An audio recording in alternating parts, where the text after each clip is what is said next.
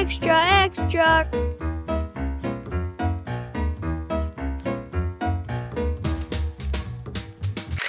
The itsy bitsy spider went up the water spout. Water spout? That's a funny word. What's a water spout? Is that like a drinking fountain? Actually, I think they mean like a rain gutter or a rain spout on the side of your house. You know? The itsy bitsy spider went up the water spout. Down came the rain. Hey! Rain is one kind of precipitation. Did you know there are lots of other kinds of precipitation? Like snow, sleet, hail? It all depends on how cold it is outside. You don't like the cold though, do you? Do you? No. The itsy bitsy spider went up the water spout. Down came the rain and washed the spider out. Huh.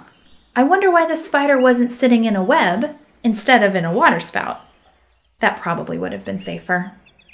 You know, spiders can spin webs made out of silk. The webs are really strong. They can stand up to the rain. The itsy bitsy spider. You know, speaking of spiders, did you know they're not insects? A lot of people think they are, but insects have 6 legs. Spiders have 8. And insects usually have wings. But you don't have wings, do you? Do you? Oh, don't. Tick, tick, tick, tick. The itsy bitsy spider went up the water spout. Down came the rain and washed the spider out. Out came the sun and dried up all the rain. That sounds like evaporation. When water gets warmed enough by the sun, it turns into a gas. Where'd the water go? Into the air. It didn't disappear. Now it's water vapor.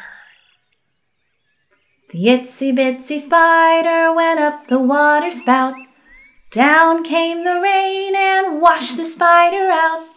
Out came the sun and dried up all the rain, and the itsy bitsy spider went up the spout again.